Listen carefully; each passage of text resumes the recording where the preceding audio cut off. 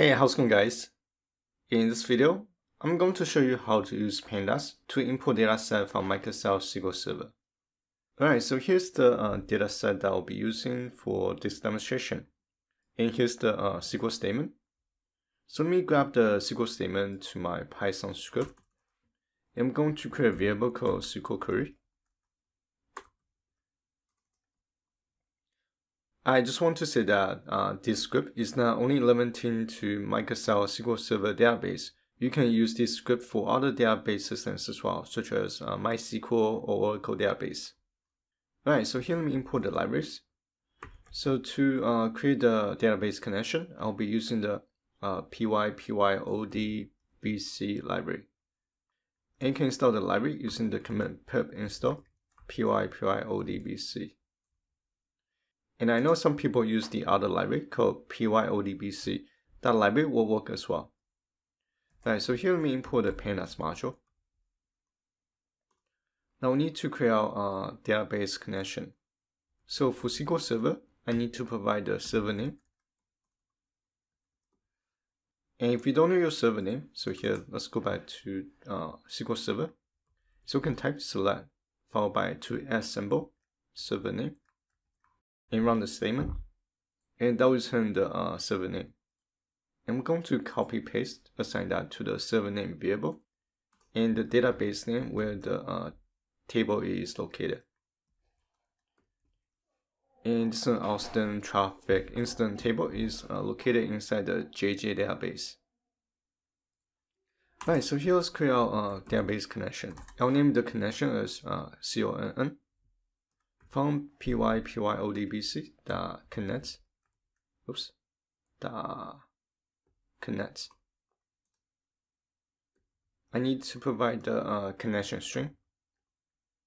I'm going to just copy paste the connection string.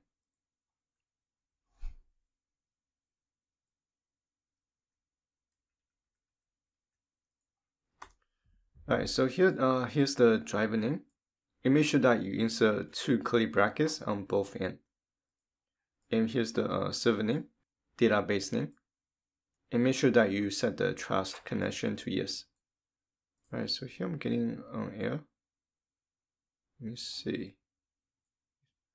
I'm going to run this highlighted code block. And I say I know the issue now. So here I have an extra close parenthesis. And this should go outside. Oh, I know why. Okay. Now we have the connection created, and we also have the SQL statement where we want to run the query. From the Pandas module, there's a method called read SQL. We can simply provide the SQL statement we want to execute, followed by the connection. And I'll save the output as df. Actually, let's call this df1. Now if I run this statement, oh, I forgot to create my SQL statement. Alright, so if I create df1 object, and if I print df1, that's going to return the result set from SQL Server. So basically the exact same data set from this table right here. In case if you just want to import the data set without the column headers, so here let me show you a different technique. Now let's call this df2. I'm going to insert notes with headers, without headers. Alright, so if you don't want to import the data set with the headers, so we need to create a cursor object first.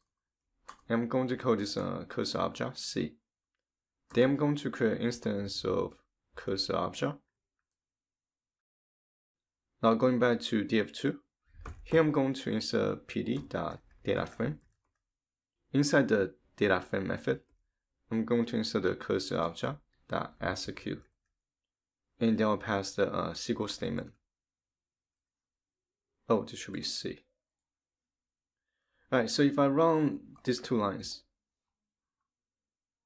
and that will return the result set as well, except that this time we're not including the column headers. Alright, so this is everything I want to share in this video, and hopefully you guys found this video useful. in the Swiss. Thank you guys for watching. I'll see you guys on the next video.